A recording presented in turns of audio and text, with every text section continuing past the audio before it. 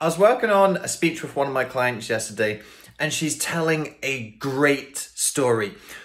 She's building the suspense, the drama, we're really kind of emotional and moving. She's communicating those emotions so well. We're really there with her as the audience.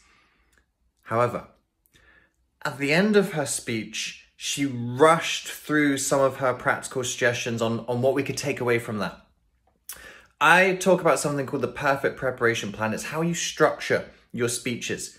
Parable, point, practical. So you tell the story that engages the audience, moves them emotionally, provides meaning and context to what you're saying. Then you tell them what the takeaway point is. What's the lesson that they're supposed to get from the story?